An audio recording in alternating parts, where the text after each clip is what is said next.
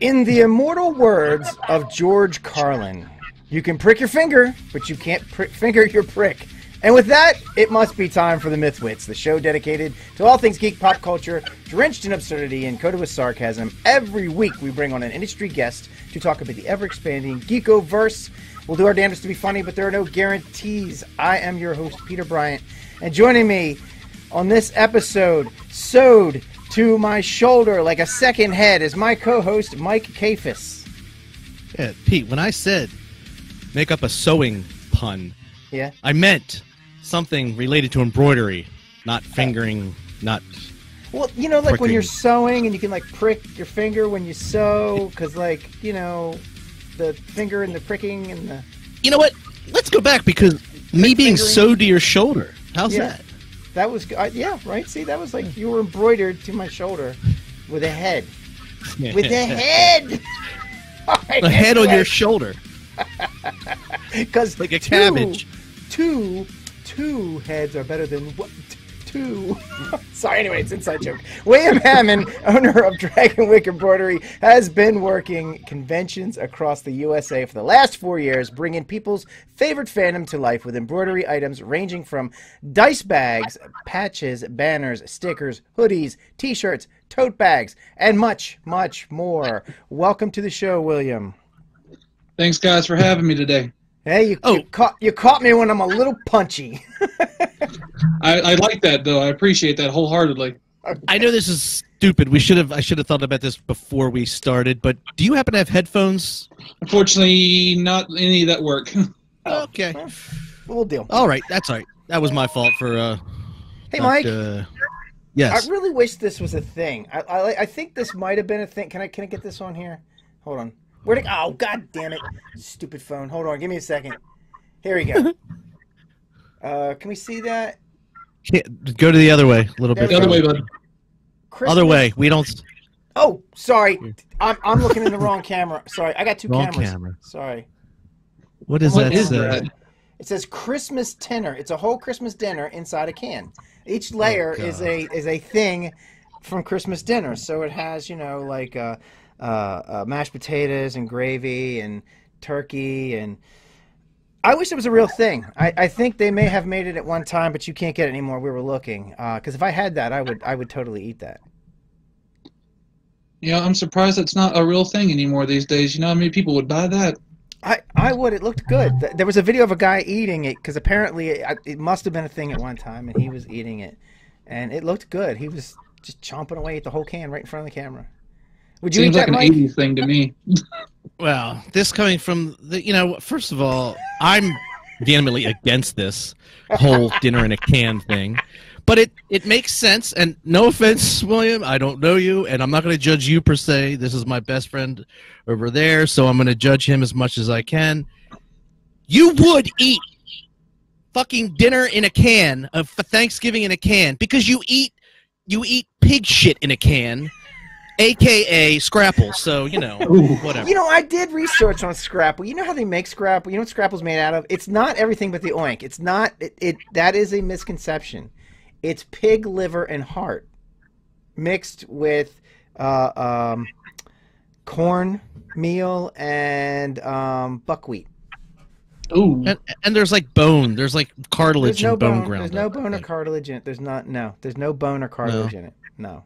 It's actually pure ingredients. It's actually a very healthy meal. I'll have to look into that. Yeah, Healthy my ass. It's the other gray meat. Anyway, sorry, we have sidetracked. We have totally sidetracked. We're talking Peter, Scrapple again, Mike. How does this happen every time? Peter, Because it's easy to get sidetracked. Yes. tell everyone how William came about to be on our show. All right, so I can't, you know, Mike, we didn't put the names down here. But we had some folks on the show. It was last year, even, I think it was. They came on. They do charity work at conventions where they bring games to conventions. And I'm remiss. I'm sorry. I'm so tired. We worked a convention this weekend, an online convention, and we did not. We could have prepared a little bit more. We were pretty well prepared, but we forgot to put that in there, who that was and what show that was. Well, that would be my buddy Brad Coach. He does the Wyoming Gaming Library. He takes a big box, a big car full of nothing but games to like children's hospitals and stuff. Yes. They do charity work. They let kids play games all day, and they help raise money for like the children's hospital and stuff like that. There you go. Right, yeah. So they had it was a contest you won to be. I mean, like. The worst prize ever. Got to be on our show. No, no, I'm kidding. It's self-deprecation humor. No, he actually won a spot on the show, so we're happy to have him on. It's taken a little while to get you on here, only because trying to match up schedules. You're traveling and when we're available. So, but we got you. We got you before the end of the year. We promised. So here you are. Well, I'm here. I'm not traveling. I just got done with DokuCon. Stars aligned to make this happen, so let's do it. All right, excellent. All right, so you are are you the sole proprietor? Are you the head honcho? I'm the sole proprietor. I am the head honcho. I am the main man in charge of Dragonwyck Embroidery. So you run the company and take out the trash. Yeah. Okay, as we like to say. All right, so tell us. About just your dragon embroidery. Why don't you tell us, like... Well, I started my company pretty much on a joke. A friend of mine told me, like, you're never going to do embroidery. You don't like to sew. So I made 20 patches for a LARPing event, and everyone bought them out. So I'm like, you know what? I'm just going to keep this going. And now here I am 4 years strong, 8 states in, almost 100 shows, and that guy can... just stay over there. Suck it. No. Wow. But wait a minute, hold on. So you say you sewed the patch. So did you make the patches like completely? Like you took a piece? Yes, I edited them. I digitized them. I vectored them to the size that my machines like. I did all the stitch work. I made sure that the machines were running well, oiled and lubed and everything. I do everything in my shop. So we have, okay. Hey Mike, we have one of these. We have an embroidery machine at work that somebody bought for a project. We make prototypes, so it's really weird all the equipment we have. Like you never know what kind of equipment you're going to need for any particular thing. And we have one, and we were going to go to this event, and one of the person who knows how to use it left, and so we were gonna figure it out. And just make some shirts. We're gonna buy some blank polos, right, and put our company or our organization's logo on it to take to this event. And we were like, yeah, that'll be great. And we started to dig into how to use the machine. We're like, oh wait, there's actually some shit you got to learn. So oh yeah. So tell us about this machine, because probably it may not be the same one, but I guarantee you it's very similar to the one that we have at work. Right. Well, I pretty much got started off of Brother machines. Okay. I have a Brother SE625, which is pretty much how my shop got started, and that's pretty much actually the only machine I have left that still works. But it doesn't come with digitizing software, so you have to go out and buy it. Right. I ended up having to buy a product called SewArt64, which was like the most user-friendly product on the market at the time. And the people who run that company, every time I have a problem, they're emailing me. So I'm like, thank you guys for making sure I'm okay. It took me probably about a week to finally fully work the system on how to get stuff digitized and edited and vectored right. I am all self-taught. I've not gone to school for this. I have not gone to any professional classes, no college courses, no nothing. I am all self-taught on YouTube and a friend of mine. Yeah, and it's tricky, right? I mean, it's more complicated than I think. You can't just like, oh, I'll open up and just figure it out, right? I mean, it's... Yeah, no, you can't just do that, man. The program I got came with like a 200-page pamphlet or booklet on how to run the software. Right. So you probably haven't done this, but have you ever tried just doing the manual embroidering or just the general stitching? I do a little bit of everything. I also make custom costumes. I do custom heat press work. Okay. I do it all. I've actually made medieval outfits for LARPing groups across 6 states. And how long have you been doing this now? On a professional level, like right now, 4 years, but I've been doing this pretty much for like the last 15 years. So how has the process changed over those years? The software for computer systems... Sorry, just a second. Someone's blowing up my phone here. They're going to go on silent. I don't like you. Leave me alone. Speaking of the person who told me it was a joke, look who just texted me. How timely. His ears must be burning. Right? I've actually had 4 different styles of brother sewing machines over the years. 425, a 525, and now it's a 625. And every machine gets a little bit bigger with what it can do. And whenever I get a new machine that gets a little bigger, I have to go through like all 500 images that I've already got digitized and re-vector them for the new computer. So whenever I get a new machine, it takes me about a week to get everything back up and running again. Oh, wow. It's like buying a new computer, right?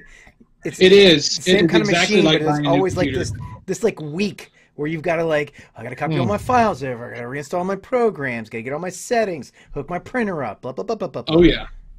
Now, do they do any you're phone... not wrong. Now, do any of the machines hook into like a phone app? Can you do like phone apps with any of them? Not my embroidery machine, but my heat press machine. I can have a little remote access app on my phone if I wanted to do that. Okay. But, you know, my phone tends to crash a lot, so I'm like, yeah, I'll just do it manually. Okay. So let's say Pete wanted to get into the embroidery business. Like, what would be the investment, and what would he have to get? How much money would the average person have to spend? Is like, I want to start embroidering stuff. I think when I started my business, I dumped about $1,400 to $1,500 in cash on machine, supplies, thread, fabric, needles, scissors, cutting table. About $1,500 is what I dropped 4 years ago. I mean, that's not too bad. Like, say, if you wanted to be like a professional DJ or something, you spend a lot more money on equipment and stuff. I mean, that's not too bad. And the thing I run into a lot when I go to Comic Cons with other people that do kind of the same thing I do, they're like, we're not making money fast enough. I'm like, you've got to market yourself. You know, at DokuCon, I was beside a lady that makes custom hats for a living on site at conventions. And she's like, I've been doing this for 8 years and I can't make money. I'm like, well, do you have a website? Do you have a Facebook page? Do you have Instagram? Do you have something to promote your work? And she said, no. I'm like, well, then there's your problem. So are you able to take your equipment with you and do? Yes, sir. Oh, wow. Matter of fact, I said, I just got done with DokuCon. It's all broke down in the back of the truck.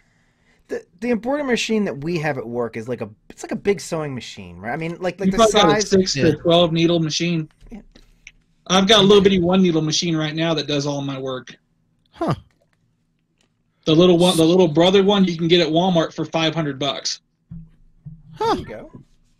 All right, so Mike, got a profession for you. Make me some MythWits hats. I can do that actually, but I can't sew directly onto hats. My the one that does that is broken, and it's going to be another 2 weeks before it's repaired. But what I can do is I can make little Velcro patches and put Velcro on your hat and do like a little removable patch. We can wait for the machine to get fixed. we like the ball. We'll ball out. We'll ball out. Okay. So, first of all, I'm like shocked that you can take. All right.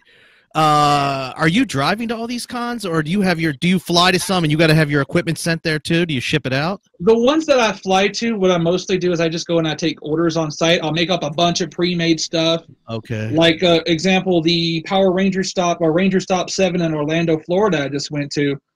I took about a week off of work and made nothing but Power Ranger stuff. Flags, patches, dice bags, tote bags.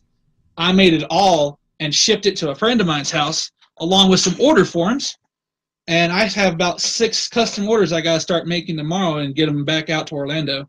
That's awesome.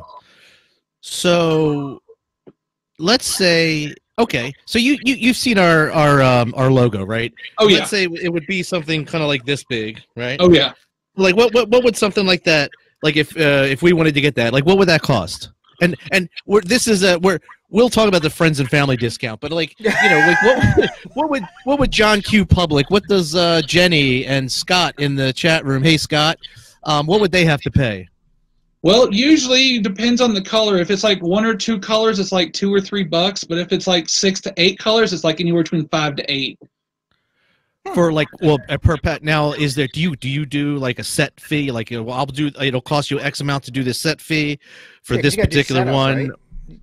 No, I don't charge setup fees. I really don't, because if I can keep the image forever and use it for yeah.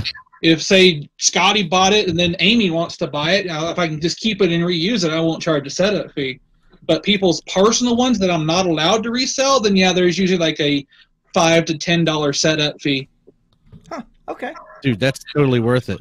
And then so like that would be for something like that, like for like something like on a shirt, like a shirt size thing. Like that little polo guy on your shirt, I do him for about $1. Yeah. All right, hey, so you're talking 2, 3, 4. So you go like polo guy, and then the real estate of a polo guy, $1 per polo guy. Yeah, that's about okay. That's good. And we have to talk because we actually our logos are all because I'm a graphic. I also do graphic art design, and I do all my stuff in Vector. So all my stuff's already in Vector. I could send you EPS files. Yeah. Is it bad that when I won the chance to be on your guys' show, I kind of got your image and already vectorized it for my setup? Is that bad? Nah, it's fine. No, it's not wrong at all. Cool. But I already have it ready to go for heat press and embroidery and car stickers and vinyl cutouts, whatever you need it to be on. Some might say it's the opposite of bad. Yeah, that is. I don't know what that is. I'm always so bad that it's good. There you go. And we do All have, right, so, hey, Mike. We have a con. What? We have a con coming up. We might want Dude, some stuff. Yeah, All right. this is a good thing. I'm telling you. I knew that this was going to be a good thing. I didn't even think I had that in mind. I swear, when I was putting these questions and everything else, think about it. Yeah. I didn't even think about that. But we're talking anyway. For now, I want to know this, and this is almost like I'm spoon feeding this because you can't use the canned answer of because it's cooler, it's more awesome.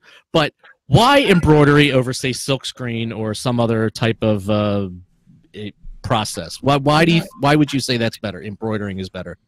Well, I've seen silk screening, break after a couple washes and start to fade in the wash. Yeah.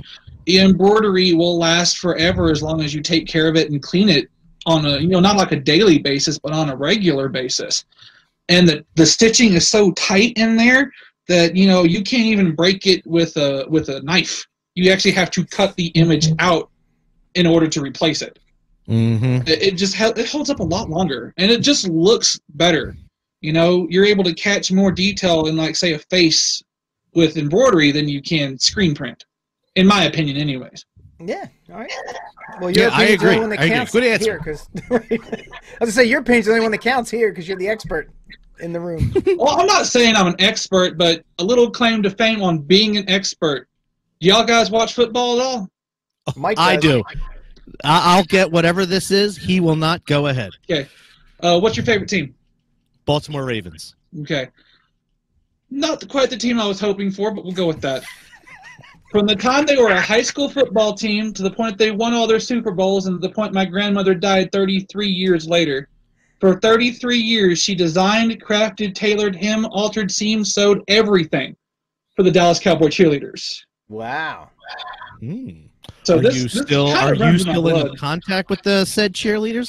No, not from the 80s. I lost track with those ladies a long time ago. Yeah, we don't want the ones from the 80s. 80s. Those. Yeah, Well, you know what? Those ladies. Never mind. I'm not. My girlfriend's watching. I'm just gonna shut up. Oh, come on, Mike. I actually met an ex-Colts cheerleader once. Oh yeah. Yeah. Was she from Buzz? She was a Baltimore native. I guarantee you. She smoked, and she just, was like, Hey, "Oh, honey. hi, how are you? It's Hey, really hon. good. Oh, I remember the good old days." Sitting on my stoop down on Baltimore Street. Johnny Unitas. I loved him. Actually, you're doing the accent all wrong. There, Johnny Unitas down there on the stoop there, hon. We was drinking some O's, or we were drinking some Bo's, watching the O's. Drinking some natty booze. That sounds like my grandmother. That's not even funny. That's awesome. All right, so All Mike, right. I'm gonna take this next one. I like this Okay, question. go ahead. What is the craziest thing you've ever been asked to embroider? Please say a penis. Please say a penis. All right, go ahead. Actually, I was just at DokuCon, which is Colorado's 18 and over event. You can't get a ticket to go into the con if you're under the age of 18. You can't do it. Oh, this is going to be good Oh then. my! But I didn't do a penis. I didn't do anything sexual related. But a guy walked up to me dressed up as a half-naked Tony Stark and said tomorrow he's coming as the cowboy guy from Overwatch. I've never played Overwatch, so I don't know the characters. Neither have I, but we've all just lost a little bit of geek cred. Go ahead. I'm sorry, I don't really have much. I know what in the first Overwatch part. is, but go ahead. And he walked up to me with a pair of his underwear He goes, "Would you please put the red dot sight right here on the front and high noon across my ass?" Okay. And I was like, "I'll do it for $10 because this is too funny." They were clean, right? So I have a picture I can send you guys of what that looks like in a few minutes. Okay, that's fine. That's fine. Hey, you know, it's funny you say half-naked Tony Stark. Mike, do you remember Dragon Con that we went to, where there was a Tony Stark in a Speedo and had the Iron Man helmet, and he was behind me? Yeah. We were trying to get... Yes, I do. Oh, no, or was I pointing at his stuff? Is that one? I don't know. We have a lot of crazy pictures. I was looking at some the other day. I did send you the crazy pictures of me and Tony Stark. Okay, cool. Remember we were trying to win a contest? What was his name? The guy who did the cons, did the parties. Mark Baggy. Oh, remember? Yeah. It was. We were trying to win this contest. We were taking some pretty interesting pictures with cosplayers. Yes. If Doc you're not Khan here, would have won that hands down. What happened? We say? Daku-Con, you would have won the crazy photo taken hands down. Okay. So, let's see. Do you have like a most cherished or best piece you've done? You know what? Speaking of, penises and stuff like that, one of my best friends in the whole world is a professional dominatrix for a living. Nice. Mm-hmm. Okay. And she had me make up a sign that says, you can't enter the room while session's in progress. Right. That has to be my favorite piece of work because now it's immortalized in the BDSM community. Nice. Nice. Excellent. You know what? I posed this question, but it's kind of like duh now. So Yeah. I'm just gonna say that it's kind of amazing that being doing embroidery, you have to be an artist as much as you have to be technical. You have to be able to do all the technical aspects and know the computers. You have to know the equipment, but you also have to be an artist in order to be able to make it all come together. Oh yeah. Like, for example, on that, one of my orders at Daku-Con, people bring me images on flash drives, like, all the time. Every convention I go to. I can even be walking down the street at Walmart or going to get something from the gas station. People are like, would you please take a look at this and see what you can do on the flash drive? At Daku-Con, a lady brought in an image from one of her favorite anime characters. I do believe it's from Inuyasha. But don't quote me on that. I haven't slept in almost 26 hours, so forgive me. But she wanted the it was from Inuyasha. It was the Tetsaiga and the Tenseiga. She wanted me to split the swords apart, stand them straight up and down and side by side instead of crossed, and put them on a dice bag. So it took me about 6 hours to get the swords uncropped, uncrossed, cropped to the right way, and back to the right sizes. Mike, do you know what this reminds me of? What? Jim stories. This is tattoo. You are the thread version of a tattoo artist. Well, thank you. I actually take great pride in that because I have a lot of family members in Texas that own tattoo shops. I mean, think about it. Hey, could you put this on a thing? Hey, could you tattoo this on? Yeah. It's this. You are the tattoo art. You are the tattoo artist of the embroidery world. I never thought about that until you just said that. That's going to have to go as my new slogan. I'm the tattoo artist for the embroidery world. You're welcome. Yeah. Thank you. I swear to God, right now, I'm not high, but I want you to hear me out. Hear me out on this, okay? Oh, God, here it comes. All right? Because, I literally just had a moment, okay? Because, Pete, when you were talking about tattooing and embroidering, I'm thinking, holy shit, we need to combine the two, and there needs to be some synthetic type of way that we can embroider, but like a tattoo art embroidery, and it can stay and it's healthy, it'll work. I mean, the technology and the health, everything would work, but awesome. That would be kind of cool. Except that's not going to happen. That's just not. The body doesn't like that, Mike. It doesn't. Yeah, the tips of my finger don't like that. Right. There's hurdles. There's things to get past, but we can do this, guys. Dude, we can do this. I guarantee you. There is some alt culture person right now that's just like, yes, you must make this happen. You know, these people do scarifications and they do like you've seen where they have the piercings and they thread their back up, and so Why I've been not? to some of those parties. okay. Like you know what? What if you first did scarification to make it so that it would take? You know, real quick note on that. They haven't done that for tattoos, but they've done that for piercings. A friend of mine has like hoops up her back, and she interlaces them with twine to look like it's a pair of shoes.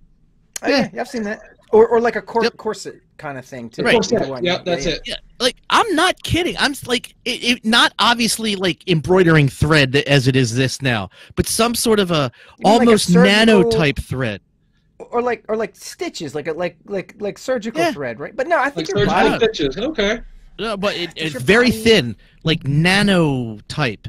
That it would be like a little larger than nano, not like one You don't want. atom. I'll tell you why thick, you don't obviously. want that, because if it gets caught. So we go it'll from slice- talking about Tony Stark to now trying to get Tony Stark to make some skin apparel thread that way you can stitch somebody. Okay. Right. I think this can happen. It's got to have the right, what do you call it? Like maybe the width of hair or something. It's got to have what I the mean? right thickness, the right diameter, the right measurements, the right weight. Strength, weight. Yep, everything. Can you It would Tony work. Stark spraying that nano stuff on somebody and actually threading through their skin and like literally like bonding them together? Like, would that be disgusting? That'd be gross, right? As long as we're not talking about the human centipede thing, that's just no. That's how you do it. No. Oh. Could you embroider two people to get? No, I'm kidding. Or the human Sentai pad. Oh, It sent emails and poops in Kyle's mouth. This is awesome. Sentai pad. Yeesh. Oh, you never saw that episode, Pete? Of what? Is that of South Park? No, Yeah. I haven't seen. Watch the Keep it human that way. Sentai pad. Okay, Keep all it right. that way. That's a real piece of culture you're missing out on. Cinema history. Yeah. All right. All right, William. Yes. So I know you've told us, we have it here. It says that you do make dice bags, patches, banners, stickers, hoodies, t-shirts, tote bags, and much more. Give us an example of some of the much more. What kind of things, aside from underwear and things like that, but like what are some really interesting, things that you've embroidered? Well, actually, I think one of the most interesting things I've embroidered here recently is a friend of mine that I met at Mile High Con, which is not a weed smoking convention. It's a sci-fi and steampunk convention. I picked the wrong Had name. me embroider a bunch of roses on the back of her Victorian era dress. Oh. And she was a pretty good sized girl, so she had the big poofy dress, and her shoulders must have been, I can't even tell you exactly how wide. There was about 30 inches, and I had to embroider the entire back of nothing but roses and vines. Huh. So I can do large custom pieces as well. They just take forever. And now you're charging enough for those, right? Because I mean, I know what embroidering costs, and wow, like what you're charging. Well, see, the interesting thing about that is I don't lease or rent my equipment out from anybody. I own it flat out. Right. So I charge whatever I like. And for an example, one of my dice bags usually runs about $15 to $20, depending on what material you're using. It probably just cost me $3 to make that bag. Right. But you're So but are you- how much? $15 is worth it. So the And bag costs how much? About $3, $2 to $3 to make, depending on the material. Oh, so you actually make the bag itself? I do everything. My dice Okay. bags are a 2-piece set. So I cut out the bottom, embroider the sides, stitch it all together, put a drawstring in it, ready to go. I do it all. All right. Okay. Nice. All right. That's interesting. I can't imagine. See, I don't know. I can sew buttons on. And I have my favorite pair of sweatpants that I have at home that and there are certain kind I can't find this kind anywhere else. And I've looked, and so there's a section on that keeps tearing loose, and I keep sewing it back up, right? Because I'm like, and my wife's like, just throw the fucking things out and get new ones, and I'm just like, no, no other kind are made like this. I can't find this kind anymore. You can't find that level of comfort anymore. Right. So eventually, I'm gonna have to give up the ghost on those things, but I don't know, That's another thing I get asked to make all the time too, is like custom pants that already come pre-made, and like everyone's wanting me to make Jenko jeans, the Jenko jeans again. And I'm like, no, that's too much copyright. I can't do that. So you like make clothes and everything? Oh yeah, I make custom cloaks, custom capes, custom tunics, custom jackets, custom T-shirts, dice bags, tote bags, banners, flags, car stickers. You name it, I can possibly do it. Okay. You hear that, folks? Come on, let's get this man some business. Another interesting thing I've got going on right now that I just picked up right before I went to Orlando last week or 2 weeks ago. A friend of mine had brought me a piece of twine that's about 1 inch wide, or a piece of ribbon about 1 inch wide. He wants me to go every 6 inches and embroider a little dog on it. Uh-huh. So a dog about 1/2 inch tall on a piece of fabric 1 inch tall and about 7 foot long. Okay. And what is that for? Is that going to be like a... But what is that? It's actually for his wife's birthday, Christmas present. He's making her a brand new medieval fighting tunic, and that's going to be the trim for her tunic. Oh, cool. okay. And she's a dog lover. Okay. So I just want everyone to keep this in mind. Like, you have so many options. If you wanted to have something, anything embroidered that could be personalized for someone, it's Christmas time. So I mean, I'm serious, man. Let's get William some business. All right. I'm getting ideas. Shit. I'm gonna say, hey, Jenny. Well, I actually just got done making a Gohan outfit for Dragon Ball Z for a friend of mine, so I do it all. Awesome. Hey, Mike. All right, let's get yourself some Ravens gear there. Gotta be careful. NFL licensing. I mean, you got licensing issues. That was about to be my next thing. Yep. No, I understand. I'm trying to get the man business, not sued. Okay. Right. Anyway, let's switch gears for a second. Go to conventions. Yeah. As if you don't go to enough of those. Pete and I, we get to maybe 2 to 4 a year. That's unfortunate. We like to get to more, but get those numbers up there. That's rookie numbers. Well, we work full time, so it's on our dime. I mean, we go to a couple conventions where we get paid our admission, and we go and we work them, for various things. But you obviously are working your ass off. Are you doing this full time? This whole embroidery thing. This is your full time. No, this is not a full time. I still work full time at Dairy Queen. Oh, Dairy Queen. Okay. All right, DQ. That's what I like about Texas. Sorry. Doing what? I'm an assistant general manager. Okay. All right. Cool. So, which conventions do you go to, or do you go regularly? My very first convention when I started my business was Fort Collins Comic Con in Fort Collins, Colorado. I go back there every year without fail. Yeah, I've been there now 4 years in a row.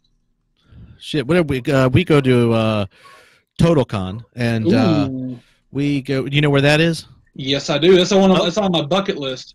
Well, we'd love to have you, man. You should come out, and you probably would. The prices. I mean, there's a lot of the vendors there are pretty high priced. I mean, your prices seem really good. I bet you do good business there. Their vendor room is kind of small, and it's a lot of repeat. It's a lot of like the same people every year. So it's the same circle of friends every year. Well, but what I'm saying is like the vendors that are in there. It's very just like, oh, it's people selling games and people selling games and people selling games. And it's imploding. And I do a lot of conventions in Colorado. Yeah. And there's like this one group of people that I run into every year at every single Colorado convention I go into. It's like it's called a con clique or a vendors clique. Yeah. Okay. Yeah, so we do TotalCon, we do Balticon, but that's like right in our neighborhood. I mean, that's it's like right in our backyard. Right. We do we have done DragonCon. We haven't done that in a little while. That's expensive. It's hard to pull off. It's very expensive. Do you do the $100 for booth space for that one? Oh, no. How much? $1,400 it was last year. Ooh. Yeah. I mean, it's an awesome convention, but it's just it's just too much. We'll get back there again soon. The last time we went, we got lucky. There was a brand new hotel that opened up, and I caught it before they realized what they were selling me, and I got a room during Dragon Con for like regular rate, and no, it was awesome. And we stayed right on site. You lucked out. Yes, we did. Yes, we did. And I'll tell you how lucky. And then he like went up to the front desk. I'd like to book this same time next year. Yeah, same price, everything. Same They're price, like, and they're like, no. they're like, you got lucky. It's like, Everyone gets one. Because it was funny too. Because I had called them. I had got my room booked. I had everything was set, and I called them about a month before the convention, and I said, "Hey, I'm just checking to make sure my booking is still good and my room's solid." Yep, you're. And I was like, "Same price, right?" And they're like, "Yeah, you locked it in at this price." I'm like, "Okay, it's not going to change, right?" Nope, not going to change. That's the price you booked it, and that's what you're going to get. I was like, "All right, cool."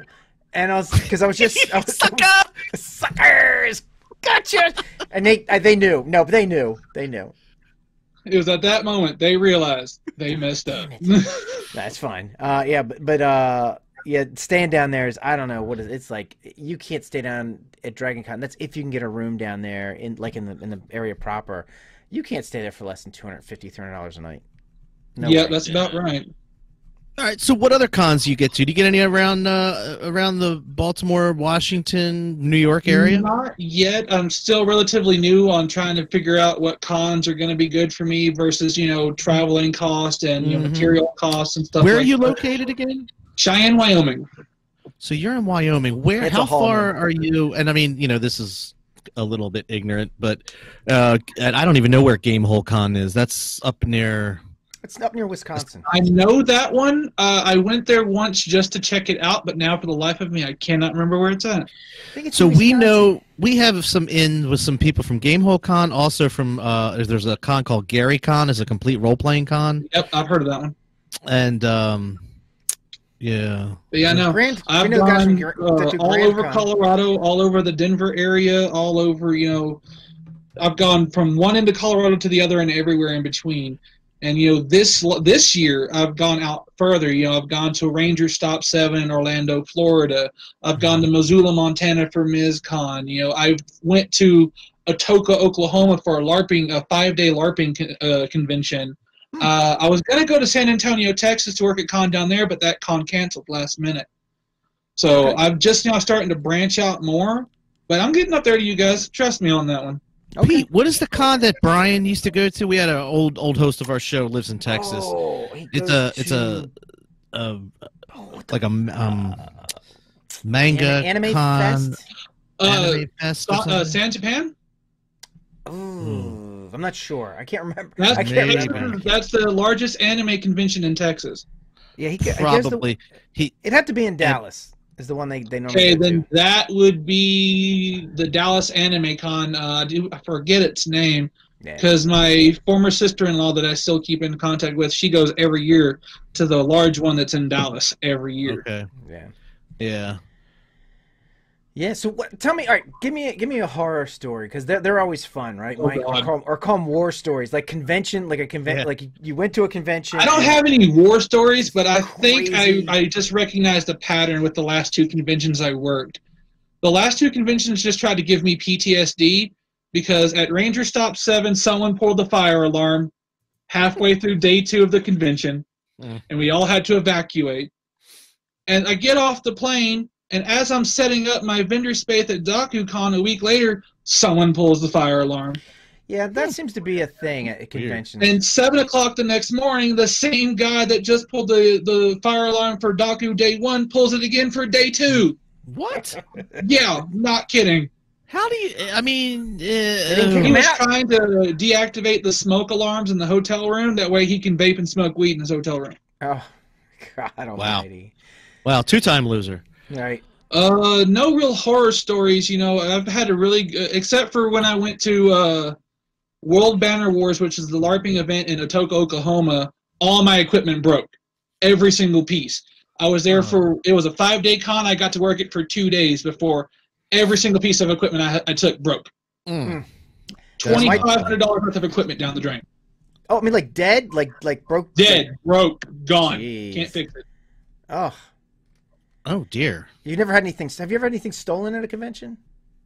No, I usually take the important stuff back to my hotel room, like my machines and my computers. I always take that back with me every night. But I think like a few like dice bags and stickers have gone missing, but that's nothing that's like real important. Right. Yeah, that's cost of doing business. What's your favorite con so far for profit-wise? Ooh, profit. Probably Ranger Stop 7 in Orlando. This year, it would have to be Ranger Stop 7 in Orlando. I made close to like $1,400. Nice. But my very first booth I ever ran was at an event called Clan in Alamogordo, well, just outside of Alamogordo, New Mexico. I made close to $3,200. Nice. Oh, wow. So which con do you like to go for enjoyment? Enjoyment. Ooh. Pick your favorite baby. Baby. I'm probably going to have to say VenCon in Loveland, Colorado. That one's always a nice one to enjoy. All sorts of old school vintage games. You can go buy the original Atari for like $20. Oh, I need one of those. I think I have that on my phone though, so. It's not the but same, $20 Mike. still, you know. Not the same. It's like a nostalgia trip from my 80s childhood. I'm like, I remember all this. Yeah, that's true. Not the same, Mike. All right, so we're getting close to be on time, so we're going to just really quick touch on both of you travel. Pete travels a lot extensively for work, so and I don't know if you cover this or not with your travel story recently, William, you were talking about, but because I had just wanted to say, like, what were your worst travel experiences? So I don't know if that counts or you have a different one just for. I have a different one. Okay, go ahead. Not con related though, but just travel in general. 2 years ago almost now, my brother got married in Texas, so I had to fly down for the funeral. I mean, wedding. Sorry. And halfway through, from Denver to Dallas, from Denver to Houston was our flight. And halfway through it, my plane got struck by lightning and dropped 900 feet. Oh. Oh, God. That's definitely a worse. That qualifies. All right. My flight was supposed to be 2.5 hours at most. It ended up being 12. Oh. Because we had to. The storm in around Houston was so bad we couldn't land the first time, so they rerouted us to Shreveport, Louisiana. Sat there on the tarmac for 4 hours waiting to get refueled. Flew back around Houston 2 or 3 times trying to get the storm to clear. We couldn't land again, so they had to fly us to Little Rock. Oh my God. I was supposed to land in Houston, Texas about 8 o'clock in the morning. I didn't land till about 9 o'clock the next morning. I'll tell you, sitting on the Beat tarmac. that, Pete.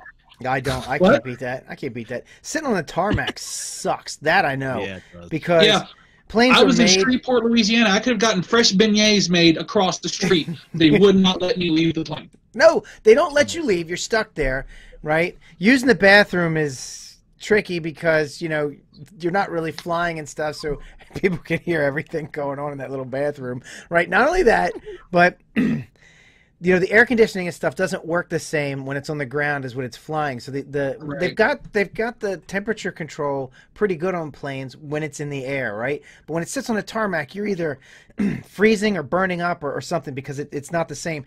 And it depends on the airport you're in, but I've been sitting on the tarmac where we sat there for an hour because we couldn't take off for whatever reason, and you start smelling jet fuel in the plane because, you know, it's pulling outside air in, and you're on you're on a runway, right? So the plane starts to stink, and it starts getting hot, and then people start getting agitated, and the noise level starts going up. It just starts becoming this like festering, you know. And if there's any kids on the plane, they start screaming.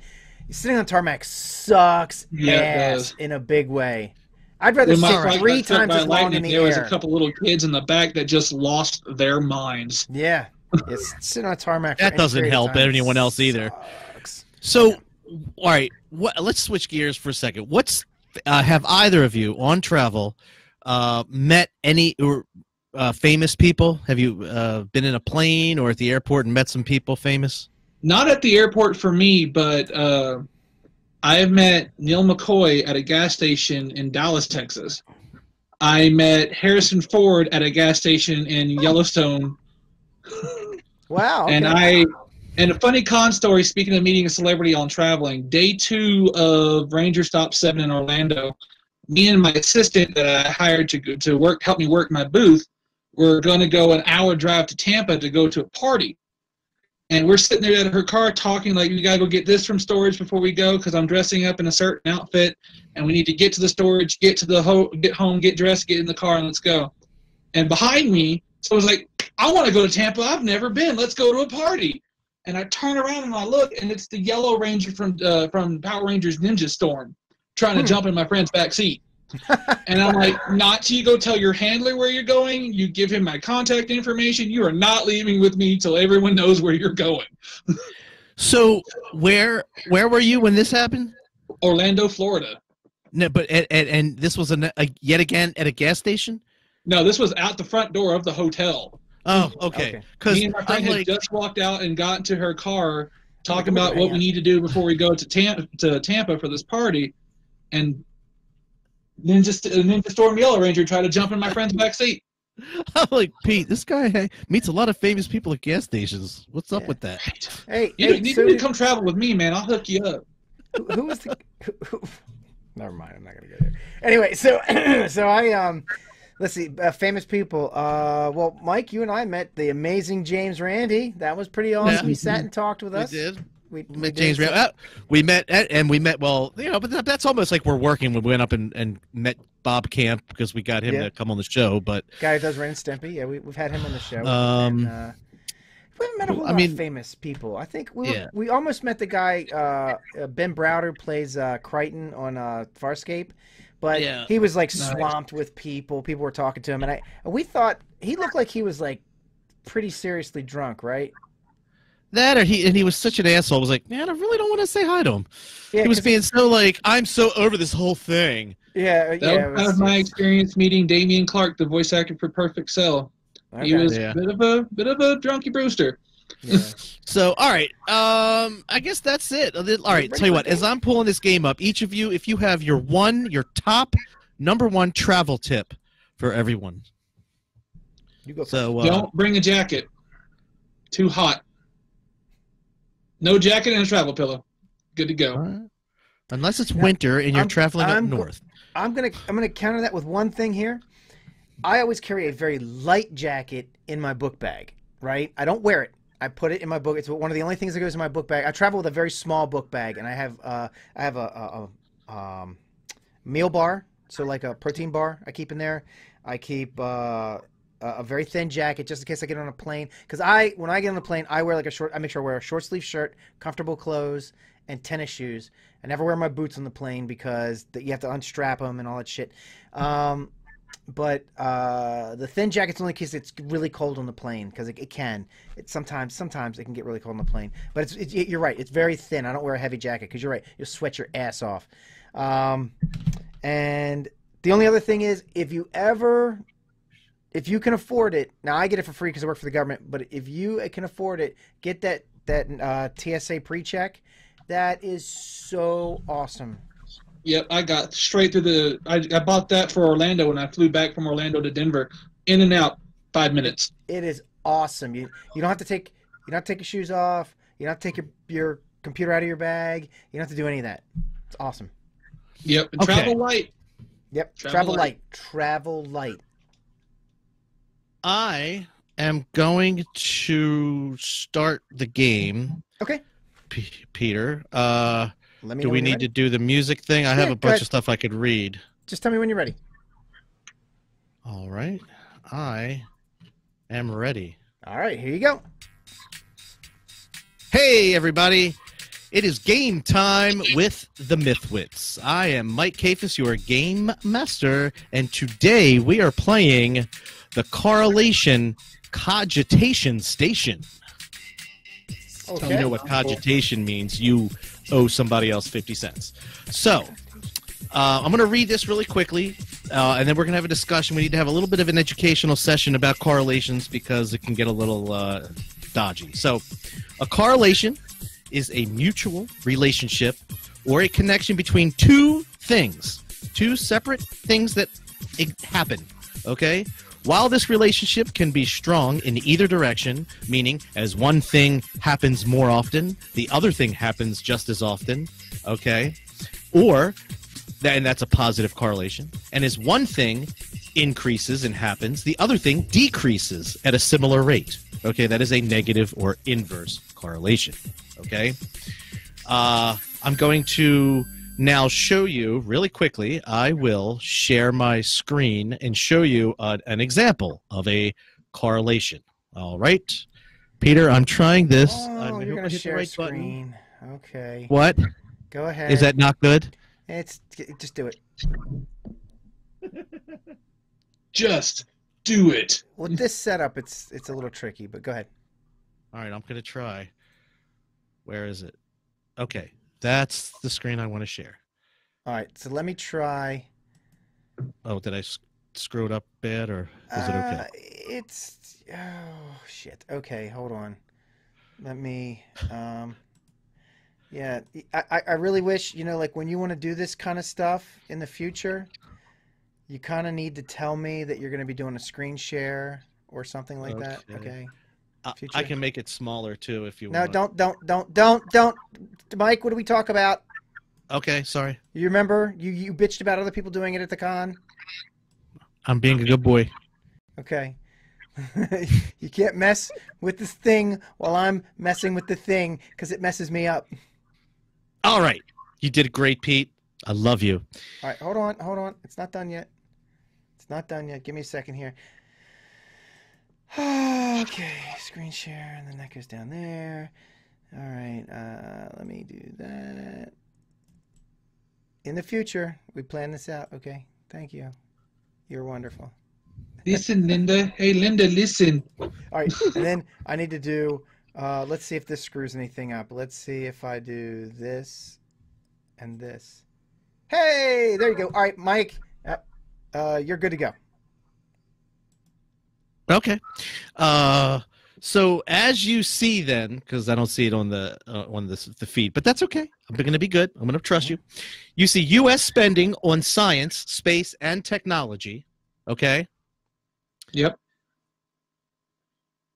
As U.S. spending on science, space, and technology goes up, suicides by hanging, strangulation, and suffocation also go up at an extremely similar rate. Okay.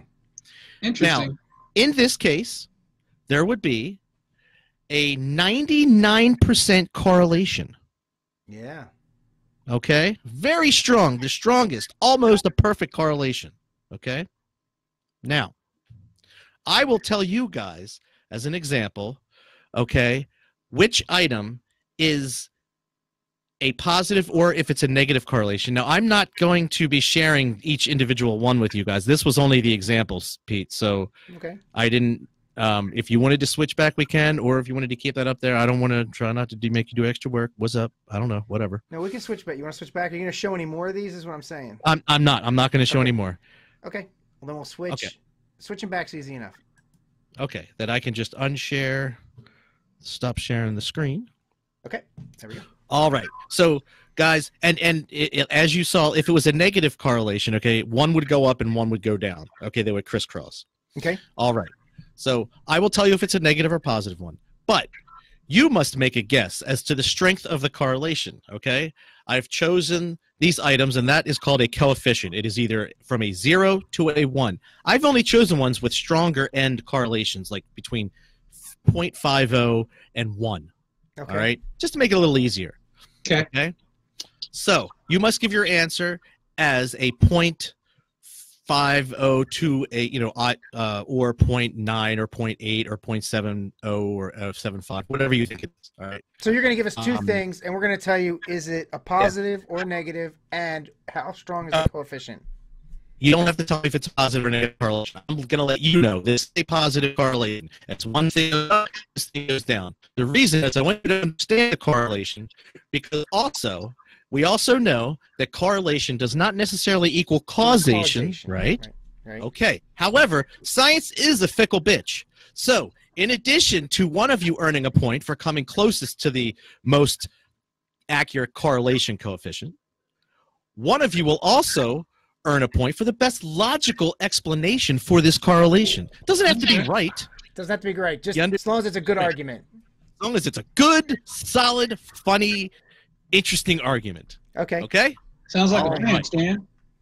All right. Good. All right, here we go. So each of you can earn up to 2 points per round, and we have a bunch of questions. We'll sort of see how far we need to go with in the interest of time, because I know this took a long time to explain all this.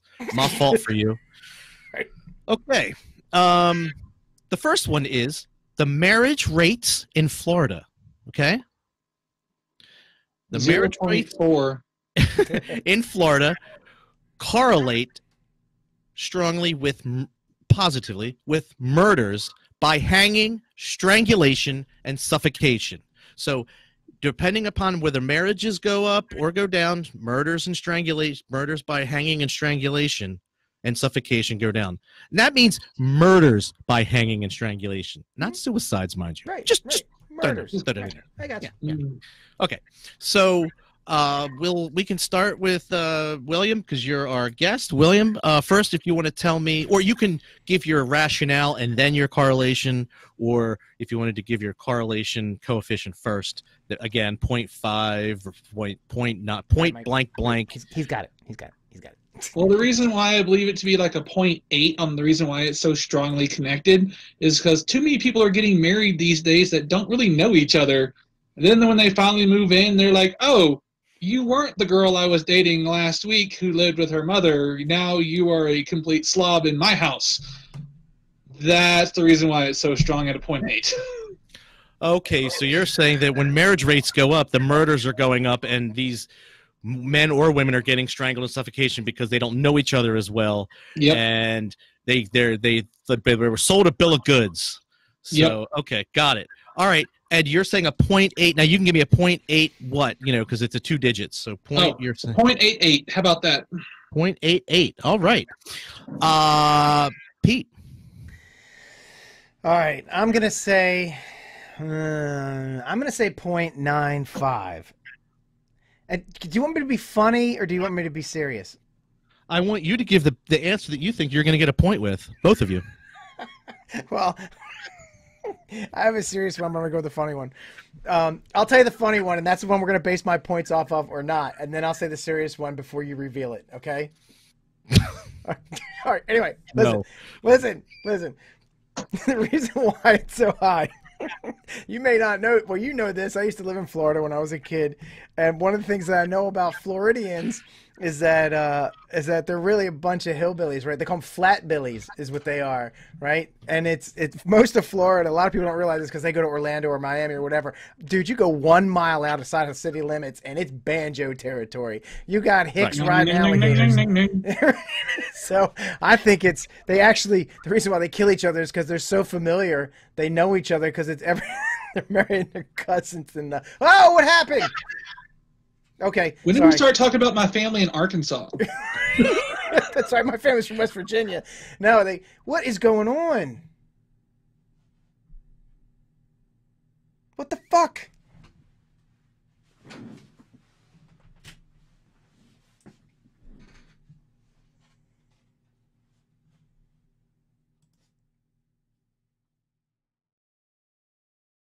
Okay. Now he's checking.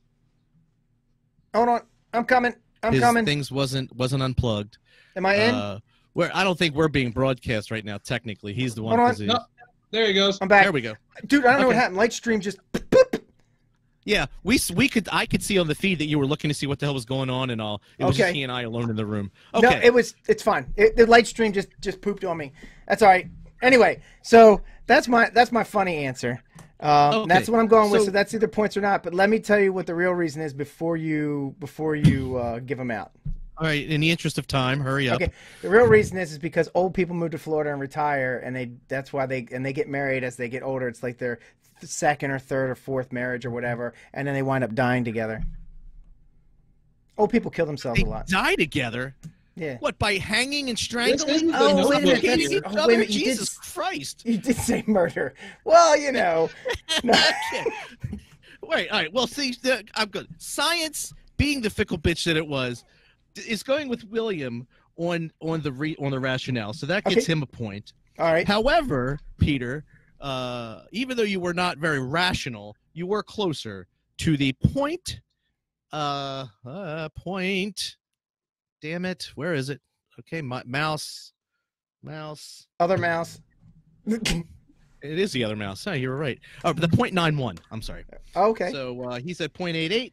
Pete, it was 0.91, 88, 89, 90, 91, 95, 94, 98. Now, is there actually a correlation, or was this just a? Was there a causation, or was that just a correlation? There is no causation on these. These are just on any of them. correlates. Oh, okay. Oh, so there's no Okay. chance that there's a causation. Gotcha. Okay. Actually, hold on. 91, 2, 3, 4, 5. Oh, I apologize. William, you actually won both points. Damn it. My fault. Hey, William. My math skills aren't that bad. Come on. Yeah, 0.88. I apologize. Yes, Hey. 0.88. I was looking at the wrong. I was looking at a different number. Okay. Hey, William, So, you get we're this. going to huh? Oh, yes. Very, very nice. Ding. Can we move on to number 2 now? Yes, we can move on to number 2. Great. Okay, number 2. This is an inverse. Okay, so it's just the opposite thing is one is going up, the other is going down. So is U.S. spending on science, space, and technology is the more money the U.S. pumps into science, space, and technology, the per capita consumption of whole milk in the U.S. goes down. Hmm. All right. So U.S. spending goes up, U.S. drinking milk goes down. Pete, take a crack. Take a crack. I'm gonna say 0.65. All right, you're saying 0.65. Right. Okay. And I'm gonna say it's all the money that NASA's putting into the education of cows, and they've been protesting and boycotting milk production, which drives the price up, and people can't afford it. Okay, so part of the technology is pumped into the education for cows. Genetic modification. The cows are becoming smarter. They've realized that they are beasts of burden, and they no longer want to produce milk. They've been striking, so the price of milk goes up, and people can't afford to buy it. I mean, it's clearly the problem. Self-aware cows. Yeah. Got it. Okay. Eat more chicken. Well, your rationale was very moving. William? You so punny. I'm going to have to say a 0.80, and the reason why we're giving more money to them and not to the cows is we want to slap them alien cheeks. That's why. Slap alien cheeks, okay. So space technology, we're pumping money into that, getting out into space, and that means money's being taken away from agriculture in a way, right? Yep. We want to slap them alien cheeks. We want to be all Star Trek in this guy. Slapped him. Because then the aliens won't come down and we didn't find anything at Area 51, so now we got to go up there and find it. All right, so God, that's a tough one. Self-aware cows. Oh, and that. Hold on a second. I got to feed this in the computer. Boop, beep, boop, bop, beep, boop, beep, loop, boop, boop, beep, bop, boop. Okay, I got the answer. All right. So, Pete, you do get a point for your rationale. I did like how the cows became self-aware. And, William, you were closer on that one with a negative, which you didn't have to say negative. I understood that. But it's a 0.98 correlation. Oh, shit. I mean, them cows was self-aware. Hey, so, William, you get one of these, and I get one of these. There you go. There we go. All right, number 3. Okay, the divorce rate in the land in which Pete and I live, Maryland. The divorce rate in Maryland, to which we have each of us have contributed to. Me too, but I don't live in Maryland. Hey, between us, there's 3. Yeah. Drivers killed in collisions with cars, pickup trucks, or vans. Okay, so the divorce rate goes up. Drivers killed in collisions, cars, pickups, and vans goes up. As if the divorce rate goes down, so does the amount of people killed in collisions with cars, pickup trucks, or vans. All right. All right. So we can start with William this time. Ooh. I'm going to have to go high on this one, a 0.90. Well, the reason why is the wives texting their husbands, "Are you gonna be home with the bread anytime soon?" And they're busy texting and can't look at the road. Been there, done that. I had the car wreck to prove it. Okay. Wow, I like it. Okay, all right. Blame the wife. I love it. Which then feeds into more divorce. Right. Yeah. Because Okay. if the person dies, you still have to go through the divorce hearing to get remarried again. See, now, if this was in Florida, it would explain it clearly. All right, Mike. I'm gonna say I'm gonna go. I'm gonna go 0.8. Okay. What did you say, William? Oh shit! There goes William. William, we lost William for a second there. What did William say? Ooh, we lost William. He said 0.9. He went with a 0.90. Okay, I'm gonna go 0.80. Right, good. I'm gonna stick with it. I just want to get the same number he gave. It'd be dumb. And I'm gonna say that it has to do with. He pissed off all the feminists, so I'm gonna piss him off too. I don't really believe this. This is a joke, right? We're telling jokes. I certainly don't believe this because my wife's never had an accident. But here's my reasoning. It's because when they get married, they can afford to have 2 cars in the family, so you got more women on the road, and obviously that's why you have more accidents. Okay, so the divorce. What? He's not. They waiting get to come in the married. room, They get right? listen. They get married, right? People get married.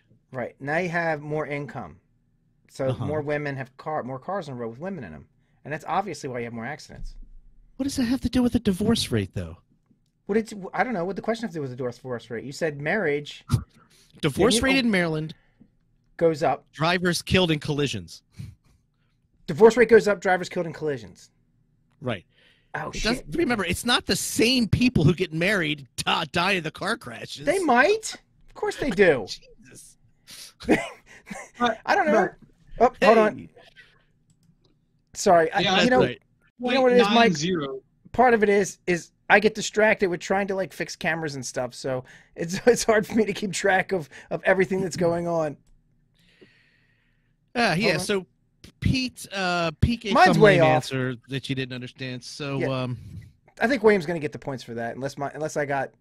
yeah, pretty much. So and Pete and William, the divorce rate in Maryland and drivers killed in collisions with a car, pickup truck, or a van, the correlation between those two is at a 0.87. So that definitely gives William the point. Damn. On the 0.87 from 0.90. And yeah, I gotta go. I liked his answer better. You gotta go with his answer, yeah. Yeah. Sorry, I was distracted, man. Come on.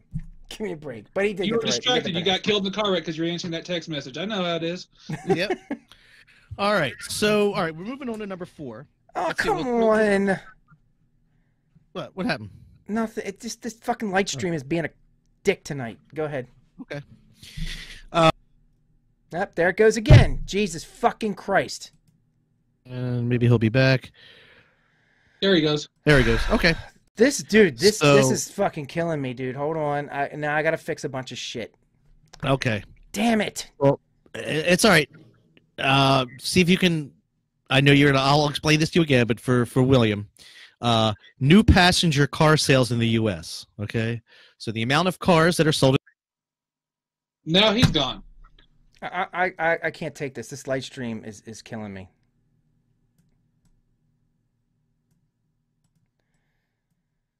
Oh boy.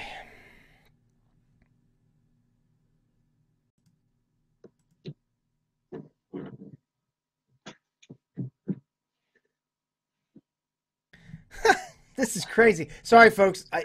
We're using this new program and it's being finicky. I haven't had this problem before, but it's acting crazy.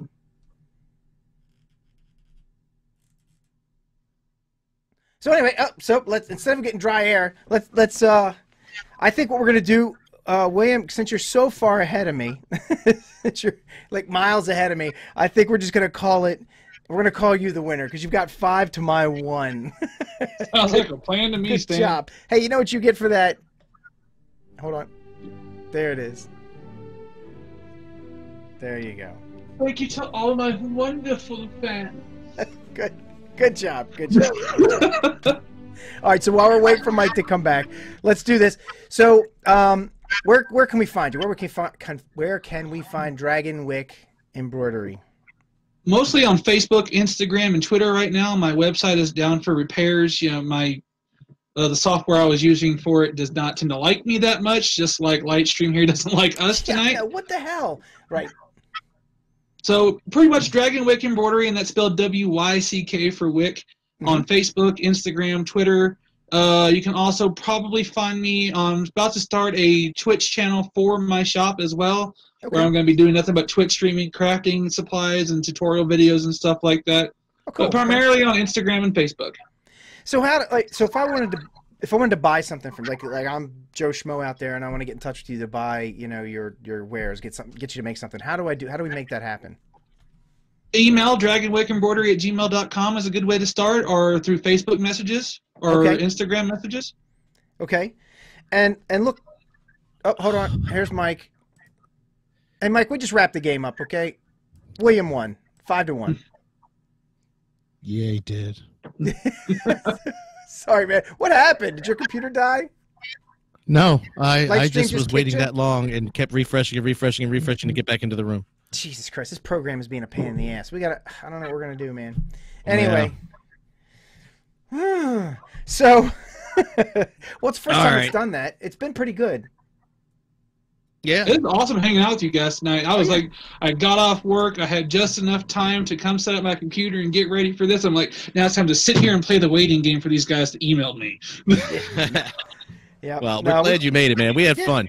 I wish we had more time for the game, but that's all right. Yeah. Games are games. Where there's one, there's more. So yeah, you could. I have 8 total. So we have another whole full game full of this. So okay, cool. Stay tuned for more of the correlation cogitation station.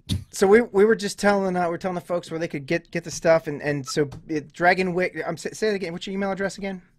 dragonwyckembroidery@gmail.com. Okay, and just WYCK, correct? Yep, WYCK.